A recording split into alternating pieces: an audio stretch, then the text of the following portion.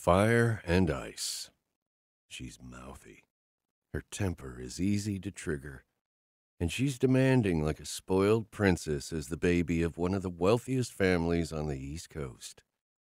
And so sexy because of that pouty pink mouth of hers, her fiery disposition, and confidence that boosts with every bat of her long lashes. The woman is clearly obsessed with me. I get it. Most are. I've met women like her before, though. Fury is foreplay. I'm the bad boy every good girl wants to take for a spin. I have money, looks, and don't have their parents' approval. I'm a wet dream for every goody two-shoes. Yet it's my ears that perk up when I overhear Marina say, "Corbin and I are... Would anyone like to order dessert? The creme brulee comes with my highest approval," the server says, stopping behind her. She replies, "Nothing for me, thank you." He continues distracting the others from what she was saying, except for me, as he rounds the table. I'm still hanging on to one specific part of that earlier phrase. Who's Corbin? Her blue eyes leave the plate in front of her and shift to mine. I've caught her looking at me several times over dinner, but she looks away even quicker. This time, spinning the stem of the glass between her fingers, she replies, "My co-star." Co-star is an interesting way to put what seems to be more if I'm reading the situation clearly. And? Boyfriend. She doesn't smile or put much of herself into the response. It's also fascinating she relegated him to nothing more than a co-worker. That speaks volumes about their relationship. I watch her from across the table, and the light and laughter from earlier conversations have faded from her eyes. Even the fire has disappeared into an expression of neutrality. How long have you been dating? Taking a sip of wine, she maintains her gaze on mine. When she sets the glass down, she leans in and whispers, "Is there nothing else more interesting to discuss?" This is pretty interesting.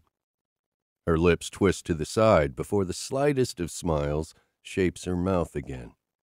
Maybe it's the wine or the intimacy of the conversation when surrounded by so much other chatter, but we exchange a silent understanding, laying our verbal weapons down. It's not something I really want to talk about right now. Dessert is served to those who ordered, and our connection is mired in the surrounding conversations. The qualifier today and the race tomorrow. Kids. Travel. And the usual chit-chat among friends. Though I'm careful not to say too much or get too involved. I've learned from the past that it doesn't matter how close you are to your team. If they want to fire you, they will, and then eat next to you at a steak dinner like they did you a favor. So I keep my personal life as private as I can. The usual judgments I hear don't do me any favors and stresses the peace I'm trying to maintain with my ex-girlfriend. And since turpity controls my access to Colin when I'm traveling, I play nice and keep things light, so nothing posted online upsets her. Even though it's only to satiate a curiosity I have about Marina, it's not my business, so I offer her the same option I've given myself.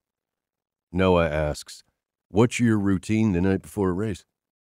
He's been great to have my back in the justification tour he had to do when Westcott Racing hired me. He's also a good guy and easy to get along with. We've had an occasional beer together before the season and started to hang out a bit.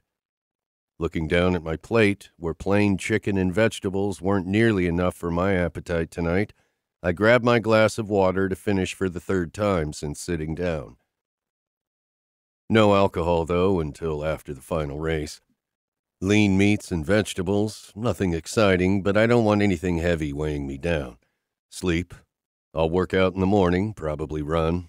You work out, right? Want to join me? Yeah, text me the time and I'll be there.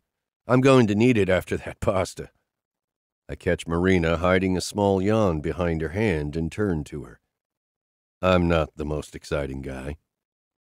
Exciting means different things to different people.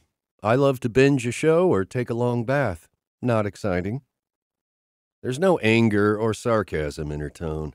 A thin thread of a white flag waves in the air between us.